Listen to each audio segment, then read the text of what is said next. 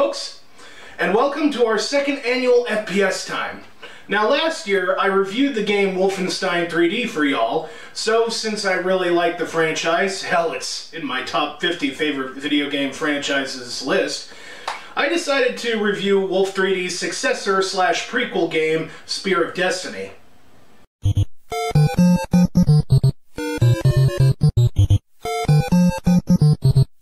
Now, usually I would go over the history of this game and how it was made and such, but truth be told, I can't exactly do that. You see, Spear of Destiny was pretty much made alongside Wolf 3D. In fact, they were both released the same year, with only 4 months between each other. During the development of the previous game, a ton of maps were made, but only about 60 could be chosen for the final product. So instead of just throwing them out and leaving them on the cutting room floor, so to speak, id Software decided to take these extra maps and just build an entirely new game around them.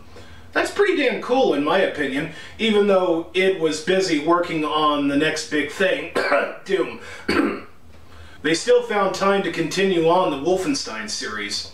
So, enough beating around the bush, let's finally take a look at Spear of Destiny. The one thing that I have to bring up immediately as I start this game is both its strongest and weakest point. All the assets that were used in Wolf 3D are used here in Spear of Destiny. Now, that's kind of a double-edged sword, but as I said in my review for Wolf 3D, that game did a lot of things right. All the guns are here, all the enemies make a return, and it's more or less much of the same from the previous game. And to me, that's not a bad thing, but then again, I'm a fan of those old school FPS trappings, and I can't really speak for everyone else. If you don't include the mission packs, which I'll be covering as well, then Spear of Destiny is a pretty short game, only about 20 levels long, and that's including the 2 secret floors. In that respect, the game kinda feels like an expansion pack. In fact, I wouldn't be surprised if that's what Spear of Destiny was originally intended to be. But even though all the assets from Wolf 3D were used again, the devs still added some features that are worth noting. For example, the plot of Spear of Destiny is really good.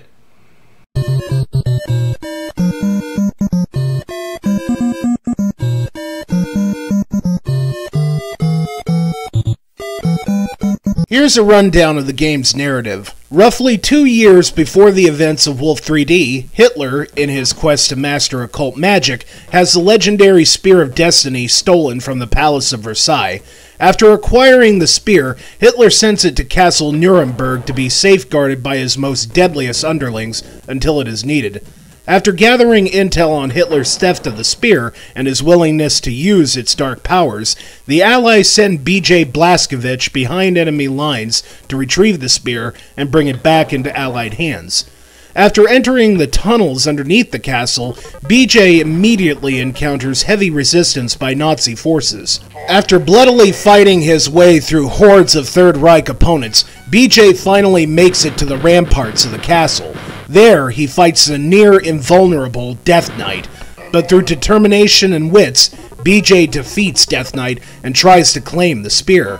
However, upon touching the mythical relic, BJ is sucked into hell, where he must now face the true guardian of the spear, the Angel of Death. Kinda makes me wonder if this whole hell level was alluding to the players, what id had planned for their next FPS. Anyway, BJ duels with the Angel of Death, and he's incredibly easy by the way, and is deemed worthy to wield the spear. After being returned to the mortal realm with the Spear of Destiny in hand, BJ collapses from exhaustion. BJ is fortunately found by Allied forces and brought to a hospital, living on to fight another day. Pretty damn good plot. The devs were obviously inspired by the book The Occult Roots of Nazism, which, by the way, is a great read. Y'all should go track down a copy. Anyway, this is the first time in the Wolfenstein series that a paranormal element was used for the story. This would go on to inspire the stories in the follow-up games Return to Castle Wolfenstein and Wolfenstein 2009. This, in my opinion, gave the Wolfenstein series even more character narrative-wise. And think about it like this. A lot of World War II FPS games plots were, and still are, very run-of-the-mill kind of plots. With those games, it's more about winning a particular battle rather than fighting tooth and nail to take down something evil. This is something that stayed consistent with the franchise all the way up to the New Order. Now, don't get me wrong on that statement. The New Order was a fantastic game with a hella awesome story, but we got 2 other Wolfenstein games to cover before we get to that title.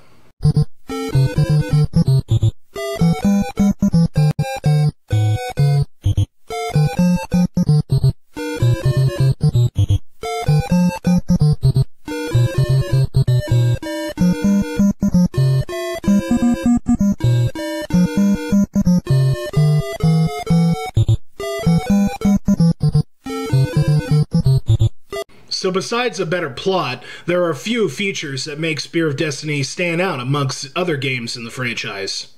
A good example is the difficulty of this game. Compared to its predecessor, Spear of Destiny is a lot more challenging. Take the enemies, for instance. In Wolf 3D, once you fired your gun into a room, the enemies would all sound off and try to zero in on your location. They do that here too, but if you're playing on a higher difficulty, like me, then some of the enemies will actually stay where they've been placed and only attack once they see you. This means that you have to be extra careful when exploring the levels because you never know what might be lurking around the corner. So I emphasize, save your progress a lot, and save often. Y'all can thank me later. Another thing that makes Spear of Destiny a little more challenging than Wolf 3D is the level layouts themselves. In the last game, the levels were a bit streamlined. Sure, there were some levels that really pushed your maze skills to the test, but here in Spear of Destiny, the levels seem specifically designed to be more challenging. And I'm not just talking about pushable walls for secrets. I mean that there are walls in some levels that actually block your path to the exit, so you gotta look around for secrets. Thus I made this thing right here. This is a printed out PDF copy of the Spear of Destiny hint book. Now, what is the Spear of Destiny hint book, you might ask? Well, it was essentially a strategy guide. You see, back in the day before strategy guides were really a thing and before the internet was widely available, you would find special offers for stuff like this on a card or something in a game's box.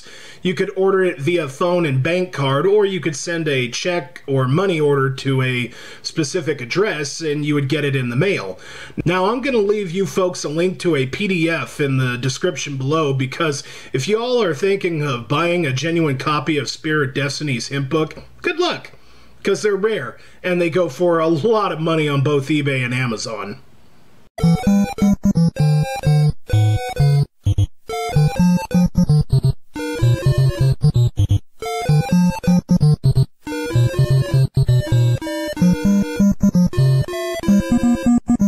While we're on the subject of game challenge, the bosses in this game are much harder to face than they were in Wolf 3D. In the last game, bosses wouldn't follow you into secret rooms in their levels. In Spear of Destiny, they're way more relentless.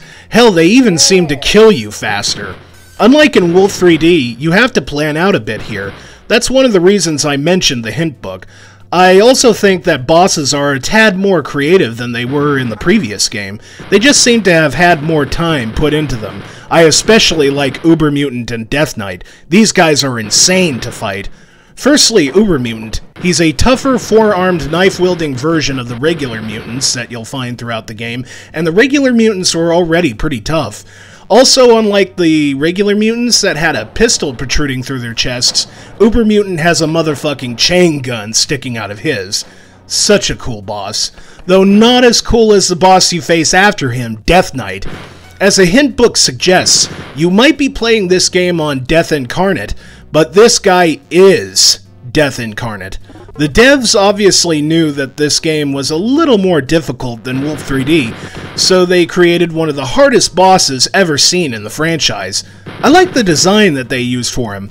He genuinely looks scary and hard to face. So yeah, the bosses in this game are more creative and a bit more challenging this time around, so that's a plus. You know, playing this game, I've noticed that they made a couple new songs. In saying that, though, it should be known that a lot of the songs in Spear of Destiny were already featured in Wolf 3D. However, it is pretty cool that they had Bobby Prince do a few extra tunes for this title's release. This one that I'm about to show you is my favorite. Hell, it's my all-time favorite from the entire franchise.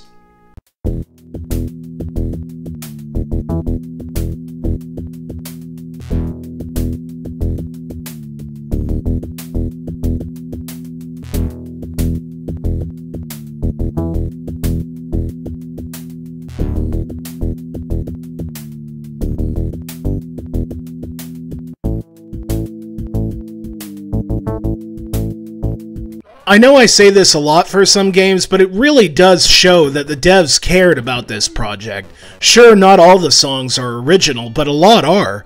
And think about it this way, id could have done what Nintendo did with Mario the Lost Levels and lifted every song from Wolf 3D and put them directly into this game, but instead we have a few new tracks to enjoy, and I commend that.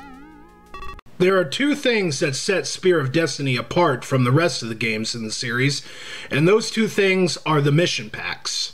These mission packs seem like expansions, and they kinda are, but at the same time they're kinda not. I would say that they are more along the lines of mods made in-house by id themselves. The mission packs offer updated graphics, new sound effects, 40 new levels, and also new dialogue from the enemies. These mission packs are pretty damn fun to play through if Spear of Destiny wasn't enough for you. Also, these levels are just a tad harder to play through. So if you're looking for even more of the challenge, play the mission packs. Though, in saying all this good stuff about the mission packs, I should state that they don't offer much other than a visual overhaul and new dialogue and sound effects. There's no new story or new music or anything like that. In fact, if you play through and beat one of these mission packs, you get the same ending as you would in Spear of Destiny. Also worth noting, there are no new weapons in these mission packs either, just the same old knife, pistol, assault rifle, and chain gun. I can kind of understand why the devs didn't make a new story, but would one or two new weapons been too much? Anyway, the mission packs are decent, but don't expect a great deal of content. Well, folks, that's pretty much everything I could cover for Spear of Destiny, but before I give it its final grade, I'd like to give you guys my final thoughts. Well, this was a pretty short one, but in all honesty, folks, what else could I say about Spear of Destiny that I haven't said about Wolf 3D? I ran into the same problem last year when I reviewed Super Mario The Lost Levels. From my point of view, when successor games are just too similar to their predecessors, there's really not much to elaborate on other than a few new features. Now, to be fair, that doesn't mean that Spear of Destiny isn't worth playing. Quite the contrary. If you liked Wolf 3D, then I can guarantee that you'll like this. It's a solid title. It may not have left the same kind of impact in FPS history that the first game did, but then again, it wasn't developed to do so. What Spear of Destiny lacks in franchise progression, it makes up for with great gameplay and an awesome story. Along with Wolf 3D, I highly recommend this game. In fact, I'd go so far as to say that you should totally play Spear of Destiny after playing Wolf 3D. It's definitely a worthy successor to a legendary game. And with that, I give Spear of Destiny an E for excellent. It's completely worth a playthrough. Hey Shasta, you want to give your final opinion on Spear of Destiny?